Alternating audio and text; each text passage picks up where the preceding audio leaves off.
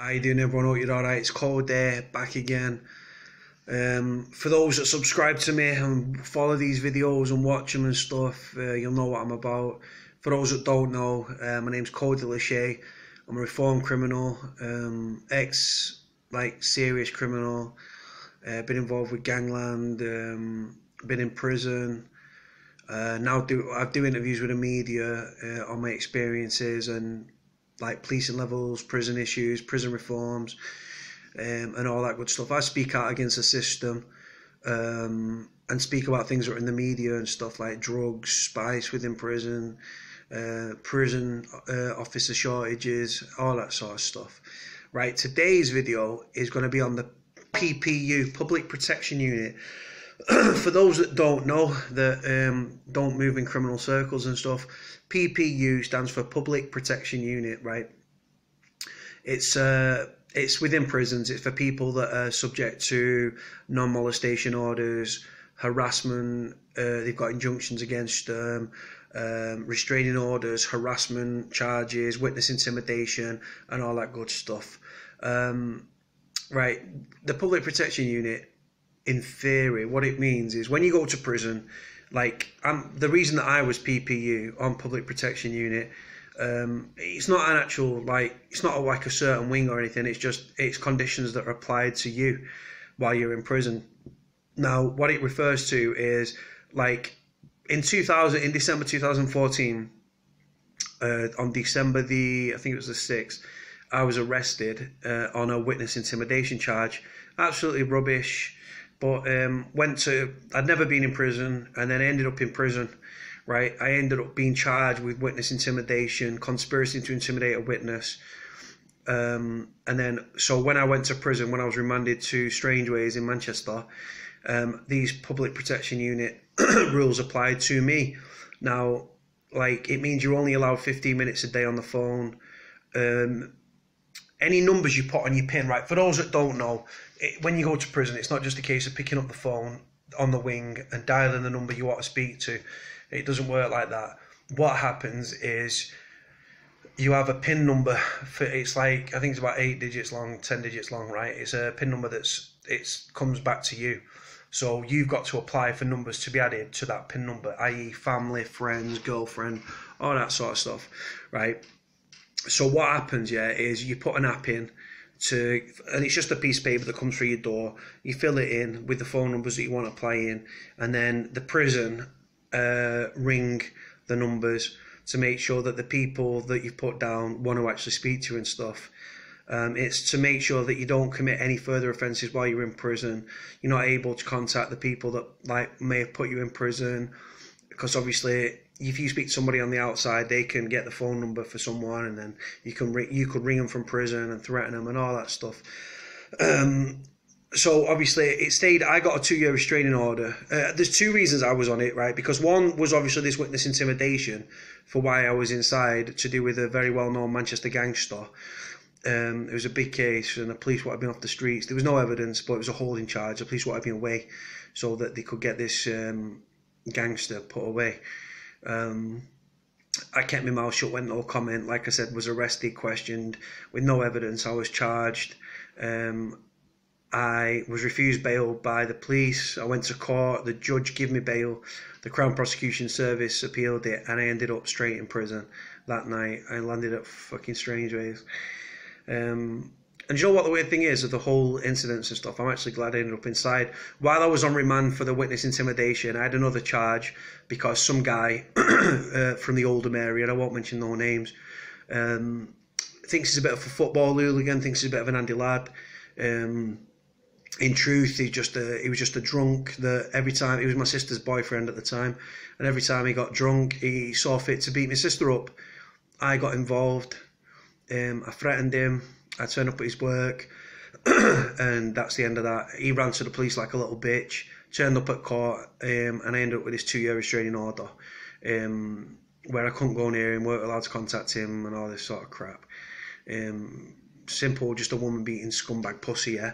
So anyway, I ended up on these fucking PPU things and everything, right? Once I left Strangeways, eventually I ended up in Forest Bank, right? Now, Forest Bank, yeah, is a Cat B prison in Salford, houses I think 14 to 1600 people. Anyway, so when I landed at Forest Bank, these PPU things were still in force, this public protection unit, right?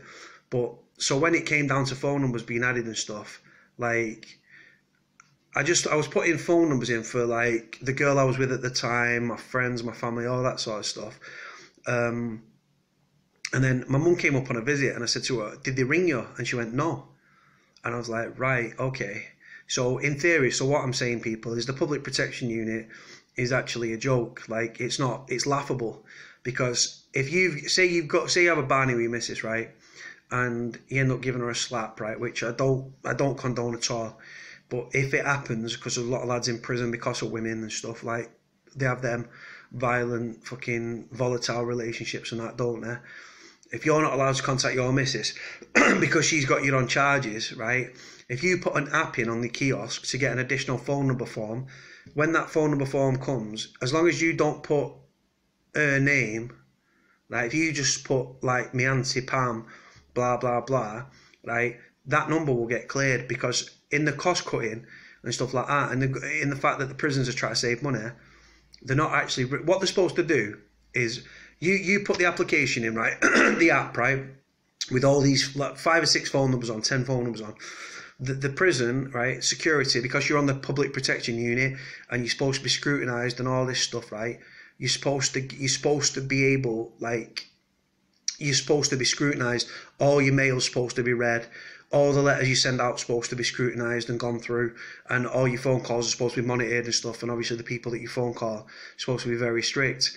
But that's not the case. If you put an app in with phone numbers on it, they'll be cleared.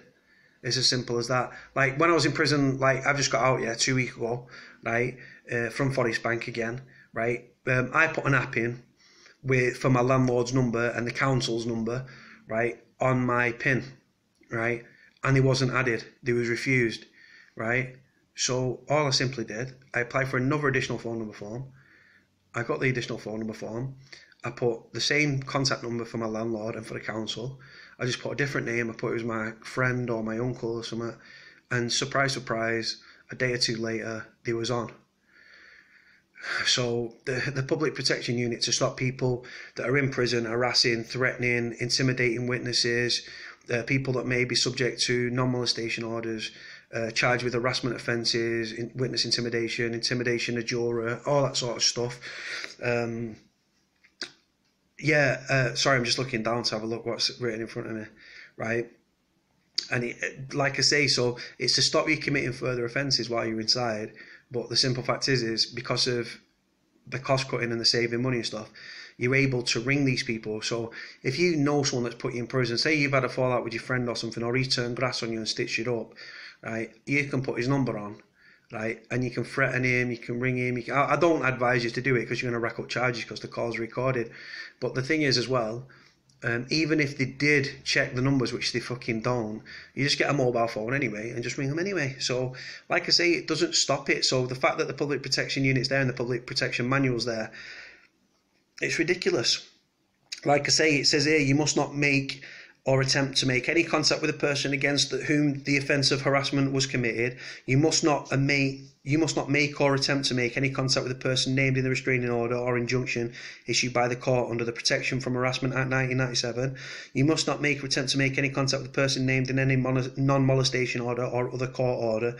You must not make or attempt to make any contact with witnesses involved in your court case. You must not attempt or encourage others to carry out further acts of harassment from the victims of your offence. You must not attempt to encourage others on your behalf to have contact with the individuals you requested that you do not contact. And then it says here, all your mail will be monitored and restricted to one piece of A4 paper. Telephone conversations, I'm aware that any telephone conversation will be monitored and recorded by the PIN phone system, will be restricted to 15 minutes a day. Now, like I say to you, they don't check anyway. So, like, example, I'm not going to mention no names. A kid that I was padded up with when I was in there 2 years ago, was in for murder, right? Top lad, loved him to bits, yeah, missed him a lot, right? He wasn't allowed to have any contact with his ex, right? And he put an app in with a pin on, and surprise, surprise, it was accepted. And he used to ring her every minute of the day, giving her abuse, giving her shit, threatening her, all this sort of stuff, right? Because, like I say, the public protection unit. So in theory, what I'm saying is, if you've got someone in prison because you're a grass, right? Which I fucking hate grasses. But if you've got someone in prison because you're a grass, or you've put a statement in against someone which has had someone sent to prison. The simple facts are, if then people want to contact you from prison, whether it's writing a letter or threatening you on the phone, they're able to do that, because the prison, in trying to save money and stuff, they're not ringing these mobile phones, they're not ringing these landlines and stuff, because it's going to cost them money. So they're putting the public security, and like, if you're a person of a nervous disposition, right, and somebody rings you from prison threatening to kill you, they're going to do this to you, they're going to do that to you, or sends a letter from prison to you, right, and you're a person of nervous disposition and there's a pending court case coming up, you might not turn up at court. I can't stand people that drop statements anyway. You don't do that. It's just unheard of. You just don't do it. But like I say, it could lead to people's safety being put at risk and being put at harm, and because the penny pinching government, the Ministry of Justice, these prisons and stuff are not ringing these contact numbers, they're not enforcing the public protection unit. Now, like I say, I'm just looking down again, right? Like I say, the thing is, that's scary for, obviously, I'm just giving like what's the word, like a hypothetical situation, but it's very realistic and it's very real. Like, it's scary to say that people that might drop statements and stuff, like I say, I'm a prisoner, speak out for prisoners, yeah, don't like people that drop statements and everything else, but I'm just giving you an hypothetical situation that people that could have pending court cases coming up could attempt or succeed in intimidating witnesses in their case, former partners that have got restraining orders, injunctions, non-molestation orders, witness intimidation charges, all these sorts of things, right? You can get around it, and it could stop, it could seriously damage the integrity of the case, because that person then could refuse to give evidence, which obviously, like I said, I can't stand people that do grass and stuff like that, but again, it's a hypothetical situation. And then obviously it cause a big ruckus, but there's people up and down this country that are on public protection units, manuals and stuff, that are still contacting former partners, ex-partners, friends of family of the person, and ringing them and stuff willy-nilly, because all you've got to do is simply put the phone number in and you can ring that person, threaten them, giving them abuse, and it happens day in, day out throughout prisons. There's a lot of lads in prison because of like intimidating witnesses, intimidating a juror, intimidating her ex-girlfriend, intimidating the new girl, like the ex-girlfriend's new boyfriend. It goes on. Like I say, the fact that this public protection unit's in place and stuff, it's not worth it the paper it's written on, to be honest. All it means is you can contact these people, you can threaten them, and the prison are allowing you, while you're on it, to do it, because they don't check. It's laughable, man. It really is laughable. And like I say, shows the state of the prison system for what it is in the UK in this day and age. And like I say, it's just laughable and it's disgusting, and it's not worth the paper it's written on. Like I say, it's a good thing for the prisoners. They're able to carry on threatening, contacting, harassing and everything else, these people and stuff that have got them on charges and everything. But then in the process, they can rack up further charges. But the thing is, with the lads in jail, they don't give a fuck, right? You're sat there, you pick up the phone, you know that you're like, you know what, I'm not going to ring her. And they end up ringing their ex-missus. Right? I was in for threatening my sister's ex-boyfriend. It's different.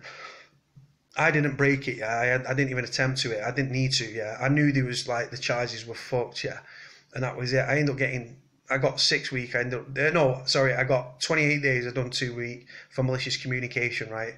Because you're a little pussy-hole that went to the police. But like I say, it goes on. Up and down prisons throughout the United Kingdom, and where they pick up the phone and say, you know what, I'm not going to ring her because I'm going to end up with charges. They end up ringing her and threatening her and all the rest of it. And like I say, it's another mockery of the Ministry of Justice, the prison system, and it's putting people's safety at risk. And like, people could commit suicide, they could attempt suicide, they could, yeah, do you know what I mean?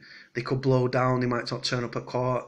And all because the prison's fault and stuff. It's just, it just goes on.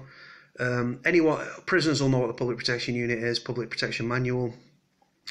And like it says, it just says harassment procedures apply. But like I say, it's like you have been identified and all this stuff. It's a fucking joke, man. It's fucking not worth the paper it's written on. Might as well just use it as bog roll. It's that fucking stupid. Right, listen, guys, I waffled on for it long enough. I'll leave it there. I'll speak to you all soon, guys. Bye.